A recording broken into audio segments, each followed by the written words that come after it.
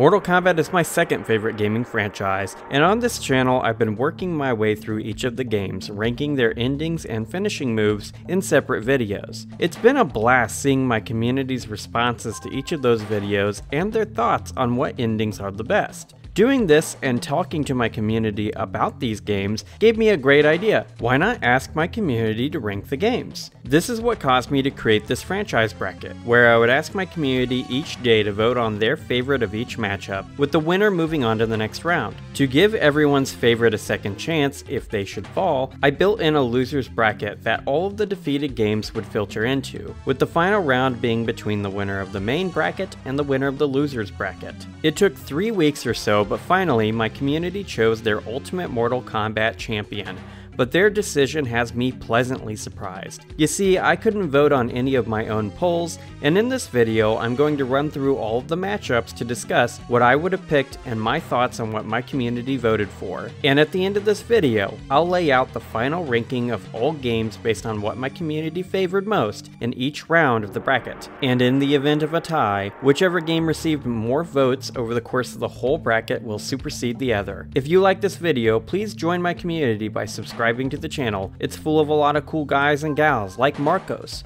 who we'll be seeing again in a few matchups over the course of this video. I loved doing this bracket, and I would love to do another. Leave a comment down below with what gaming franchise my community should rank next. And while you're there, leave a like as an offering to the algorithm gods. With all of that established, you're watching Real Deal Games, and let's dive right in with the round 1 matchups.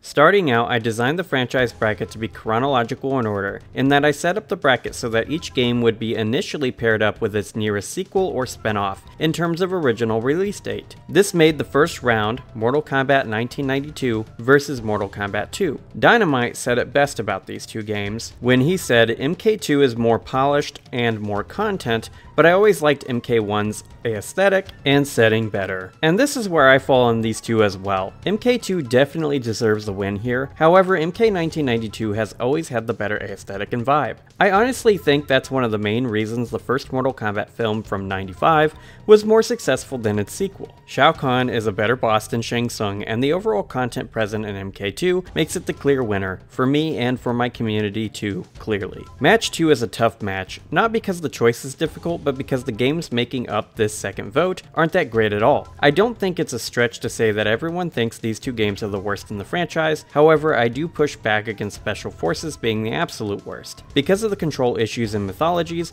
I would actually put that game lower, because even though Special Forces is boring and repetitive, it is at least playable with a modern gaming mindset. Mythologies does more for the overall lore of the franchise, at least for Timeline 1.0, so I won't really argue with my community putting it a bit higher. Match 3 is the only matchup where my community completely agreed with one another about the winning game. Even though I do like the more consistent focus to endings, finishing moves, and roster in the original MK3, I can't deny that Ultimate MK3 is overall the better game because of its additions. I differ from the MK section of my community in terms of MK Trilogy. I'm not personally a fan of this game. It's cool how Trilogy is the first MK game to be made exclusively for consoles, however this game has some downsides. The N64 and PS1 versions have different issues as a result of the hardware they're on, and the issues present in both versions make it so that I would rather play Original 3 or Ultimate. With that being said, MK4 is not a particularly strong game itself, so it's not surprising my community would put Trilogy above it. I've personally got a soft spot for the arcade version of 4, so that's what I would have voted for here. Early polygonal graphics are something I personally find extremely beautiful, so I love the look of games from that time period between the late 90s and early 2000s. Match 5 is as easy a pick for me as it was for my community. Just like Trilogy, Gold has some issues not present in its arcade release. Deadly Alliance is the clear winner here. Match 6 pits two of the main MK games from my childhood against each other, and I'm not alone in this.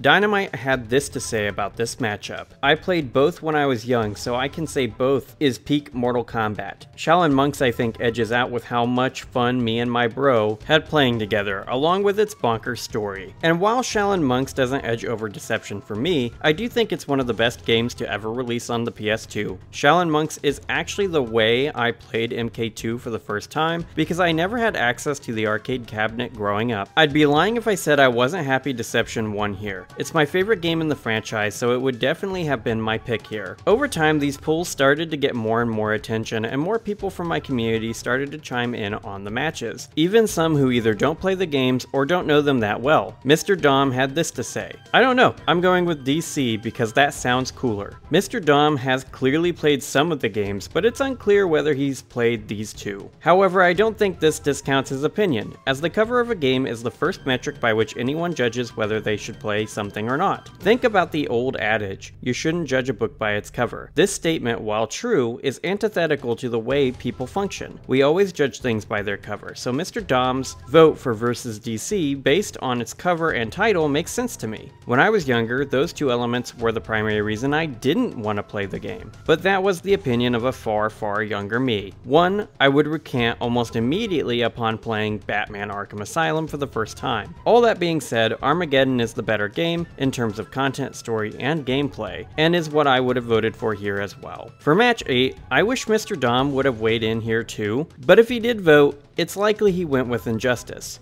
MK9 is a clear winner for me since it's my second favorite game in the franchise through its combination of lore, story, and gameplay. I actually expected Injustice 2 to put up a bit more of a fight against MKX. X is the clear better game in terms of gameplay between the two, but Injustice 2 does have better single-player offerings, making it the game between the two that is more future-proof. Considering X is now 9 years old, I figured this would have drawn more people to Injustice 2 as well, but I also can't say I'm surprised X ultimately won with a landslide. X just has the best gameplay out of anything Ed Boon has ever made, and this isn't the last time we'll be talking about that. And the final match of round 1, the 10th match, is MK11 and MK1, and this is the first time in this community ranking where I found myself confused about the outcome. I've disagreed with the ultimate result in MK4 versus Trilogy, but I understood why my community would put Trilogy over 4, but in this case, it is hard for me to understand someone putting MK1 over MK11. The story in both are pretty lackluster for slightly different reasons, and both narratives are held back by the hourglass arc of the lore. The character lineup in both games is pretty strong, although overall MK11 does a better job of branching the gap between the new NRS characters and classic characters.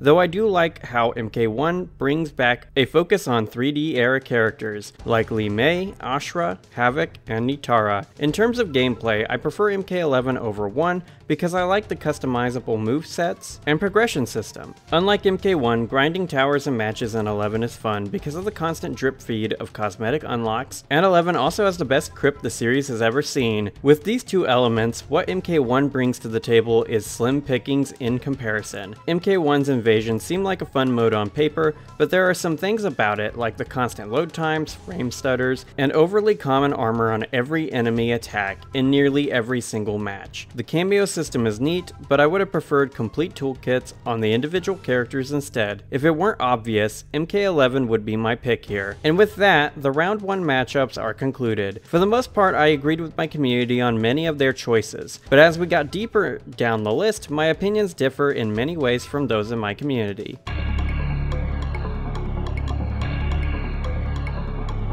The first match of round 2 was little more than a formality, as MK2 is clearly better than Mythologies. I'm not sure who voted for Mythologies over MK2, but I'm sure fond childhood memories played a key factor. I actually agree with the outcome of round 2's match 2. Ultimate MK3 is what I would have chosen here too. However, others like Chummy disagree. They had this to say: IMO, Trilogy is just UMK3 but more. And I can see why Chummy thinks this way. On paper, Trilogy does have more characters and therefore more more content than Ultimate Mortal Kombat 3. However, as I said before, there are some hardware restrictions that made software problems for the overall presentation and performance of Trilogy. Those issues are why I, like my community, would put Ultimate over Trilogy. I knew the outcome of Match 3 as soon as it came up, and my community did not let me down. Burnt Sock and Marcos made some excellent points in regards to this one. Burnt Sock said, "Sorry Deadly Alliance, it's not me, it's you." And Marcos said, "I always find it weird that a lot of iconic characters, Kitana, Johnny, Sonya, Lao, Reptile, etc., were absent in Deception. Not saying it was a bad thing, of course. Despite that, Deception was way more fun with all of the minigames and Conquest." And I think what Marcos says here demonstrates the differing tastes of MK fans. I personally like it when MK games feature a few new characters with each new release, and I personally wish classic characters would die more often to make room for newer combatants. Shifting away from the classic era of MK with Deception was a good move, and it adds to the overall package Deception has to offer. While not every character is a winner, like Cobra and Kira, some are truly excellent, like Ashra and Havoc. Since Deception is my favorite game in the franchise, it would get my vote here. Deadly Alliance is just one of the weaker games in the franchise, and functioned more as a test run for gameplay systems Deception would perfect. I enjoy Armageddon, but there's no way it beats MK9. NRS's first outing saved the franchise from being finished, and even though Armageddon has a cool minigame and more characters, creating combos and playing MK9 is far, far better. If MK1 beating MK11 wasn't enough evidence on its own, the final match of round 2 makes it clear that my community has some serious MK1 fans due to just how many votes it managed to steal away from MKX. Now I don't hate MK1, but there's no world where the gameplay in NRS's most recent game is better than MKX, and gameplay is really the only metric to judge the two games on since they lack substantial and satisfying single player modes or stories. Foron said it best in their comment, "Not gonna lie, MK1 sucked. I don't think you have to hate a game to recognize its shortcomings, and MK1 has plenty of failings. I hope Boone and his team are able to iron out those in a year or two."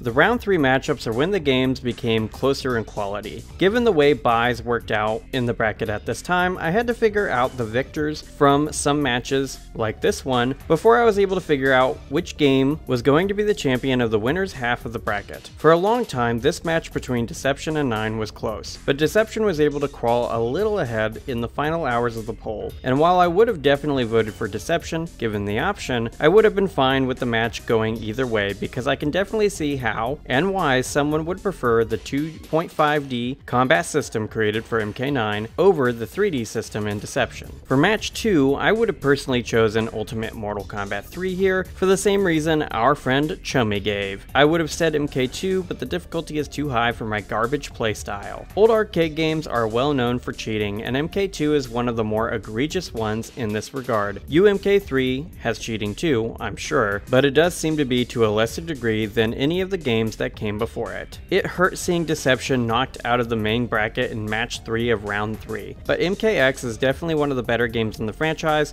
and I wouldn't be shocked to see a majority of people put it in their personal first or second place. It is my third favorite game in the franchise, but if it had just had a bit more single player offerings, it would be my favorite too, because it does have the best gameplay in the series. At least I wasn't alone in my wanting Deception to win, as Sierra says, "Dragon." Such a simple statement, and within it, a lot is conveyed. My audience isn't exclusively full of MK fans, so there were undoubtedly some people in the polls voting for games based off the cover art, which, as I said before, I feel is valid since the cover art of anything plays a big part in whether or not we're willing to try it out. And the MK Dragon on Deception's cover is one of the better iterations of that logo too. I decided to put the final round of the main bracket with the rest of the round 3 matchups because I knew which game was going to win the instant I saw what was going against each other. There's no world where MK2 beats MKX. Let's just be honest with ourselves here. With that, MKX reserved its place in the final round, and its opponent would be the winner of the losers bracket.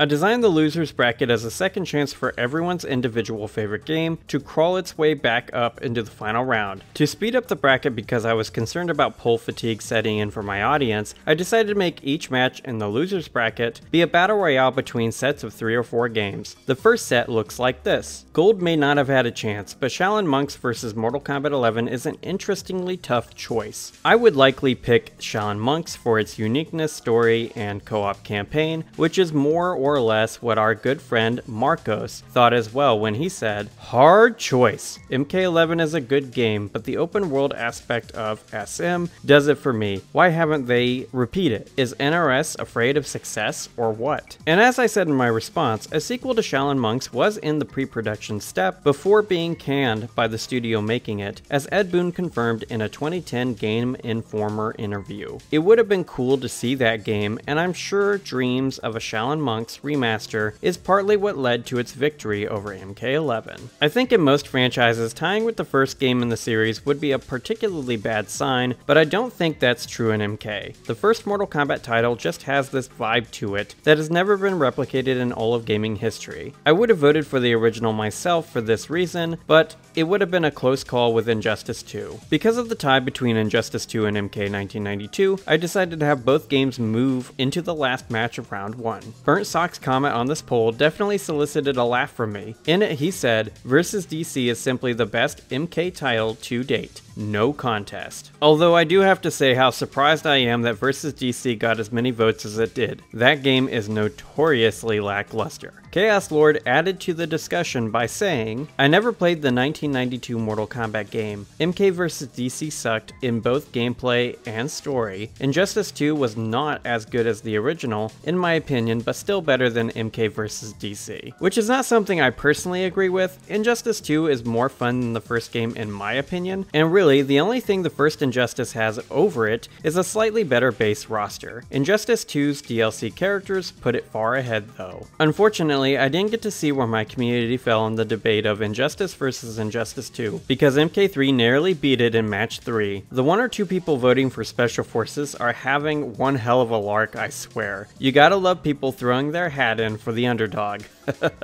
Injustice 2 had an easier time getting more votes than MK 1992 this time around, but I do feel that is partly because MK3 likely stole a few. Shaolin Monks winning handily here makes perfect sense to me, as it is the game I would have chosen personally too. I was definitely happy to see it move into round 2.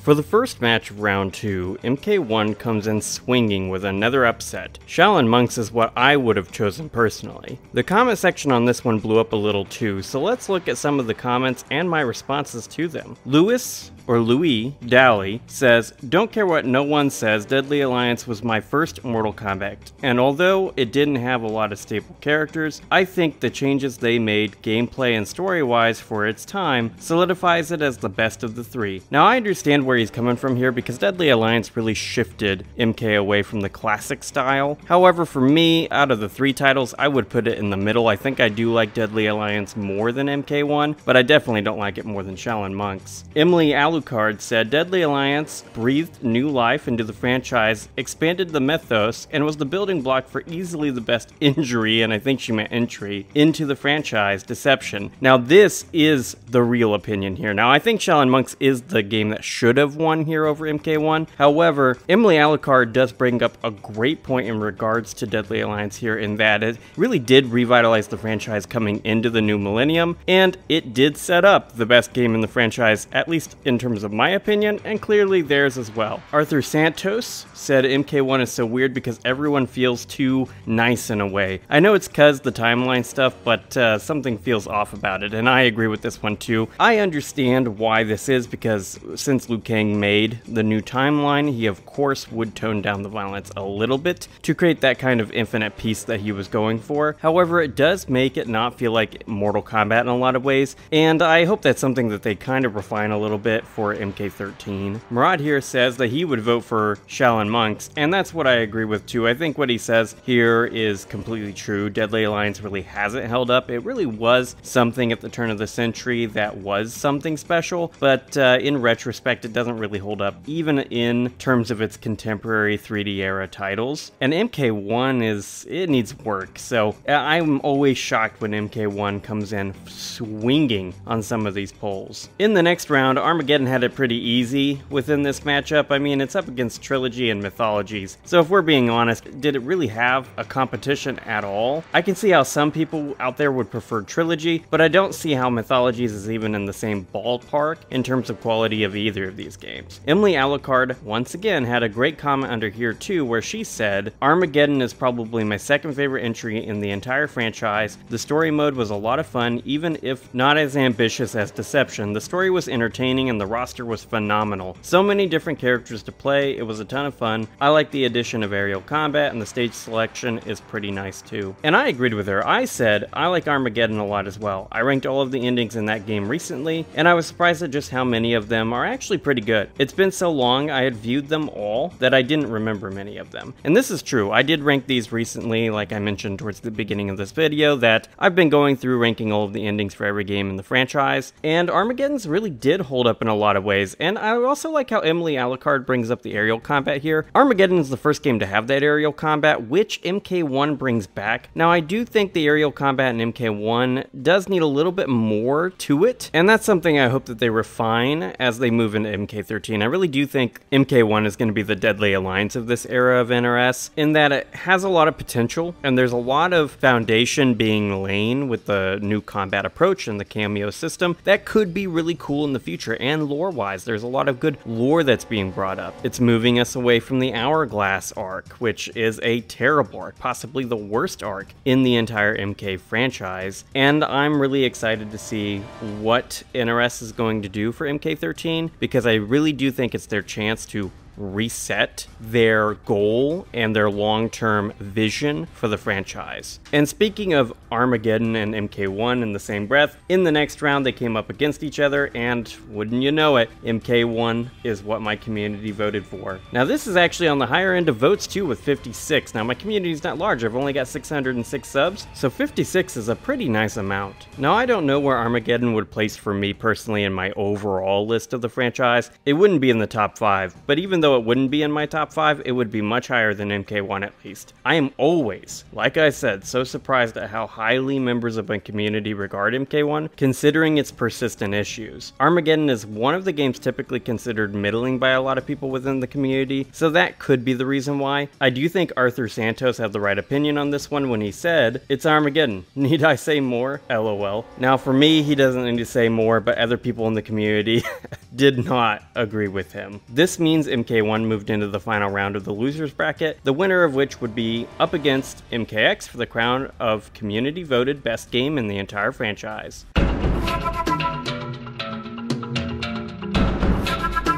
The image on the screen is a little misleading because I took this screenshot after I had finished counting this poll. At the time when the winner was decided, Deception was in the lead by 3% over MK9, meaning Deception earned its rematch against MKX in the final round of the whole bracket. I did let this one run a little longer than I typically allow for many of the previous matches as well. MK1 actually had a pretty commanding lead early on, as we can see in Marcos's comment where he said, how is MK1 on top? For me personally, MK9 should get the gold. And at the time of Marcus's comment, MK9 was the other game in close contention, as Chummy weighed in by saying, I know it's going to be MK9, but UMK3 holds a special place in my heart, as it's the first MK game I really played on my own. However, Emily Alucard agreed with me about Deception, saying, 1000% MK Deception, everything it did as far as expanding our immersion into the MK universe, its fantastic gameplay, stage selection, myriad of modes and options to play were so much fun. The atmosphere was great, that intro is pure classic. Onaga is my favorite final boss. I like how the endings would in some cases build off of each other like in Deadly Alliance, but all show us different aspects of the conflict. And at the time of my response, MK1 really was looking like it was going to be the winner of the poll, and I thought MK1 was going to go up against MKX. So at first I allowed this round to continue on longer than usual to give time for the stalemate between MK1 and MK9 to break. They were kind kind of leapfrogging over each other every other hour or so. But during the time I slept and worked, Deception blasted into the front and the new fight was between 9 and it. Just like when these games came up against each other before, I would have been fine with either, but I'd be once again lying if I said I wasn't happy Deception ended up getting that last little percent it needed at the end.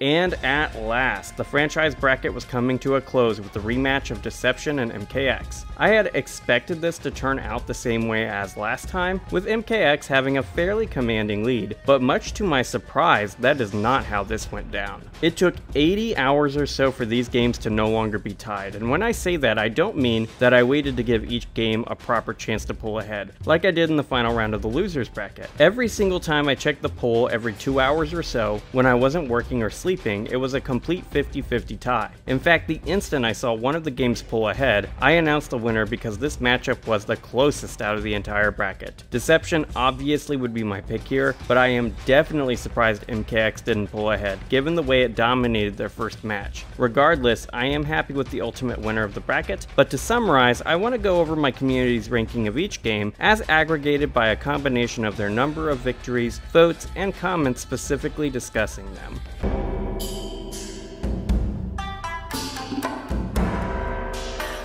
At most, I only ever got 56 votes on any single one of my polls, so this ranking is by no means empirical in its data. However, since I only have 606 subscribers, I never expected it to be. That being said, I found the aggregated final list for my community's ranking of MK games pretty interesting, starting with number 20. I don't think it's shocking to anyone that Special Forces is the bottom game on this list. The game is not great as an MK game or as a game in general, yet I personally might have put Mythologies lower just because of the way the game plays. From here on out though, the community ranking is going to be a bit odd. Number 19. Gold is a worse running version of MK4, so it being lower does make a lot of sense, but it being the second worst game in the franchise wouldn't have happened if it was up against weaker games. Mythologies likely didn't come in second worst with its aggregated rating because it was able to get an early win against Special Forces, which Gold was not so lucky at. Number 18. Possibly the most shocking part of the community ranking for me is MK11 being so incredibly low. Its placement on this list is once again likely caused by it having some pretty bad matchups. Firstly, being up against MK1 was bad for MK11 just because there was a subset of my community that clearly really likes that game. And secondly, the game went up against Shaolin Monks in the losers bracket, which even I, someone who really likes MK11, would have put over it. I do think my community score for this game would have been higher if it were up against some of the upcoming games on the list, though it is clear my community as a whole is a bit lower in MK11 than I am. Number 17. Mythologies being number 17 shows how much the matchups and small size of my community really play into the aggregated rankings of these games. I could buy Mythologies being over Gold for certain people, but it being over 11 is a hard thing to believe, even when nostalgia is taken in as a factor. Being up against Special Forces in round 1 was an easy win for Mythologies, meaning it got to see 2 rounds of the main bracket and 1 in the losers, leaving it with a win-loss rate of 33%, which is higher than the previous 3 games' rate of 0%. Number 16. MK4 being number 16 is, I think, a pretty fair rating for this game. MK4 is not a bad game, but it is flawed, more so than a lot of the games coming up. I personally would have put it higher than the next game on my list, but I could see the argument for it being worse than number 15. Number 15. Versus DC is not a great game, but it does have the cachet of having a cool mashup of DC and MK. With a better story and arcade ending lineup, I myself would like this game better because I can overlook some bad gameplay elements when a good story is the trade-off. If the gameplay is at a baseline serviceable, Versus DC can be fun to play long enough to earn a character ending or two, so in that hypothetical scenario where the endings are better, I could see myself putting it over MK4. For massive fans of DC, I could see the argument why it's better than MK4 as well. Number 14. Deadly Alliance is not a game I personally like beyond the lore, it adds to the franchise. Burnt Sock's comment where he says, "Sorry Deadly Alliance, it's not me, it's you," sums up my feelings regarding this game and clearly my community's too. Number 13. Every game from this point onward is something I would put in the 7 out of 10 or higher range, so the nuance between each game is a little more muddied and definitely impacted by personal experience with each title. As such, Injustice being at number 13 and other games following are going to feel like a jumbled mess for everyone watching this video and myself too, at least until we get to the top 3. Injustice being on the lower end of the good game part of this ranking does make sense to me, considering the fact that it went up against MK9 first, and the fact that my community put it beneath MK3. I personally would have put this above MK3, but I also recognize the retro appeal of all 3 MK3 based titles. Number 12. The only place I differ with my community in terms of MK1992 is putting it lower than Trilogy and base MK3. The gameplay is definitely on the more limited side of the main numbered entries, but I personally like the simplicity of it. 1992's Mortal Kombat would have likely rounded out the top 10 for me, but I can't say I'm surprised it's lower for my community because it became quickly clear that they place a higher premium on the nuances between the 3 MK3 games than I do. Number 11. MK3 places the lowest out of the 3 MK3 era titles for my community, and that makes sense to me. On the surface, it has less content than Ultimate or Trilogy, though I personally don't care for the latter of those two too much because of the load times I've mentioned before. Reading old reviews of MK3, I've noticed that at the time of its release in '95, it was met with a more lukewarm reception than its contemporaries, which possibly explains its lower place on this list too, since most of the people in my community fall within the 25 to 34-year-old range. People in my community either didn't play this game because it came out right around the time they were born or shortly before, or it came out when they were young and was instantly overshadowed with its revised versions. Number 10. This one being number 10 kinda hurt me a little bit because I love Injustice 2. It wouldn't have placed too much higher for me personally, but I would have probably put it around the 7 or 8 slot, which on a ranking of 20 games is a significant difference. I haven't actually done a ranking of this franchise myself yet, so if that's something you all want to see, make sure to let me know in the comment section below. Number 9. I actually expected Trilogy to be one place higher in my community's list considering the number of votes it received each time it showed up relative to its competition, and it would have if the games above it weren't so good at actually winning their matchups. This is just the last game that would likely fall in the 7 out of 10 rating for most people, and the games above it are more in the 8 out of 10 or higher range for games in this franchise. Number 8. Shaolin Monks would likely place in my personal top 5 for the franchise, so it stings seeing it blocked from its proper status. This is another game that fell victim to my community's love of MK1, and if it had won its matchup against MK1 in the losers bracket, it would likely have made it into the number 6 spot. Number 7. There are some people like Emily Alucard who love Armageddon, and I would put it right around this place as well myself. I can see the argument for why Armageddon is beneath many of the upcoming games on this list, so I can't say I disagree too much with my community on the ultimate placement of this game. Number 6. MK2 placed this high since it made it all the way to the final round of the winners bracket, losing only to MKX. MK2 is definitely one of the best games of the classic era of MK, however there is one that my community placed just a little higher. Number 5. Ultimate MK3 placed the highest of the MK3 era games in the franchise and is a great game to round up the top 5. I'm not surprised at all by its placement since UMK3 is chock full of content, characters, and awesome gameplay, and really the only thing that shocked me was that it placed lower than number 4 on this list, considering the number of people in my community who seem to love the mid-90s era of MK. I half expected this game to end up in the top 3, but as we'll see shortly, those games are a tough bunch to beat. Number 4. Number 4 being MK1 is the wildest part of this MK ranking. I'm personally not the biggest fan of MK1, and I know there are others in my communities such as Marcos who seem to have the same opinion I do. The story isn't that great, the endings are lackluster, and the single player content is honestly some of the worst in the entire series. The gameplay can be fun at times, but the progression system is pretty predatory and gives off free-to-play live service vibes, which I'm not a fan of, meaning that MK1 placing this high is where my community and I diverge on MK opinions.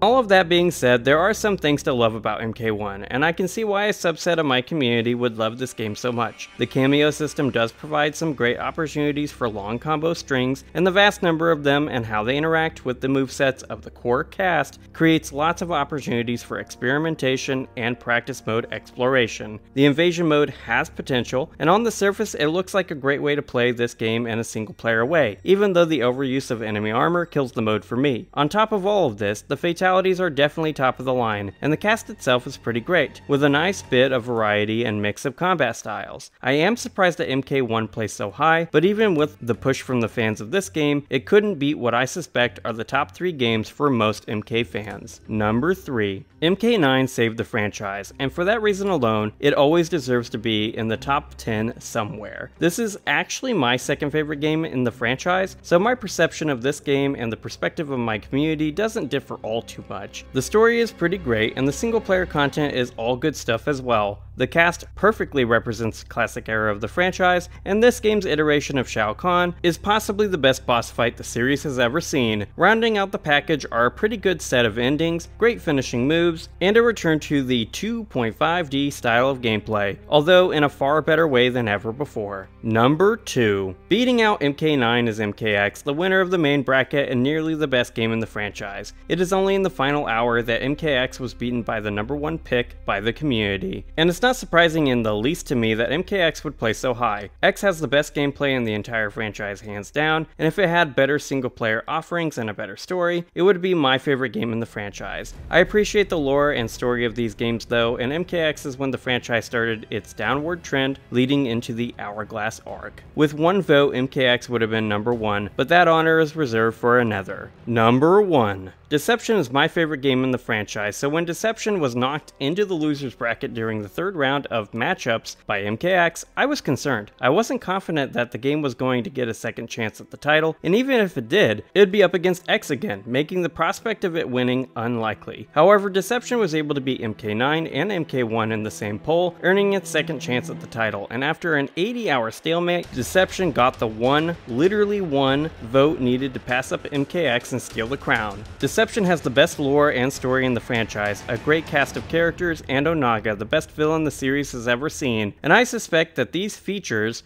are what really put it ahead of all the other games in the franchise for my community. I'm sure puzzle and chess combat also contributed towards its rise to the top. I was pleasantly surprised to see Deception take the crown, as I expected MKX to be in first place by a commanding lead, since I know that a majority of MK fans would put that game in the number 1 slot of their personal list. If my demographics skewed a bit lower in the age range, MKX would have likely won, since it would have been the first MK game for a lot of people in the 18 to 24 age range. As it stands, Deception definitely got a boost from my community's demographics since its release coincided with their childhood, much in the same way it did for me. Either game, MKX or Deception, deserves the top slot because it was a razor's thin edge separating the two, and these 2 games placing so high shows me that my community has some good taste.